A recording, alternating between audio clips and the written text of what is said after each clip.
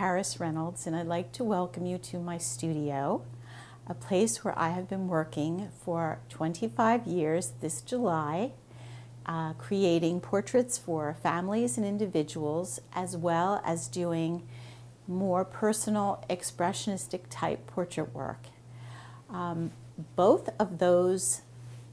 type of portraits are going to be part of my upcoming mezzanine show at the Carvel Building this June 6th through the end of June.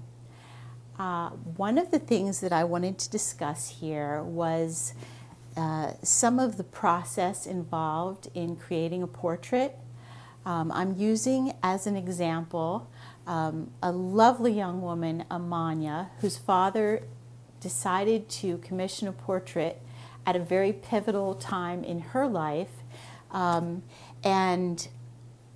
the idea was going to be a formal portrait in oil, and I ended up doing a couple other portraits, not as part of the commission, but just for myself, because I saw these other aspects of her that I thought were really interesting.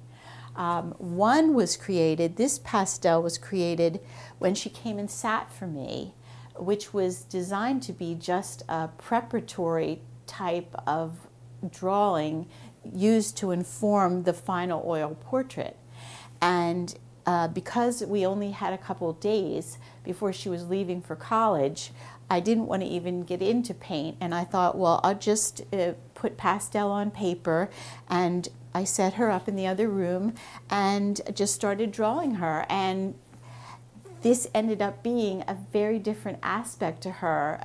which I frankly liked quite a bit also. And the third portrait was created by a photograph that I had taken of her on first meeting with her and her father, where I just took her outside as a test sample to see about the lighting, and she was very casually dressed.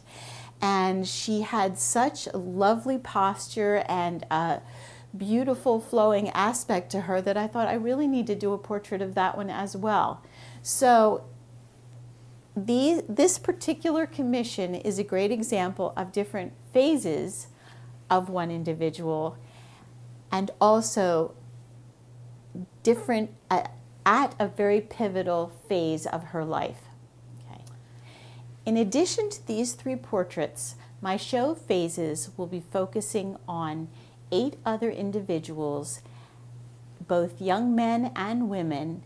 and the excitement, dynamism, and beauty of this phase of life. Thank you very much, and I hope to see you all at the show on June 6th. Thank you.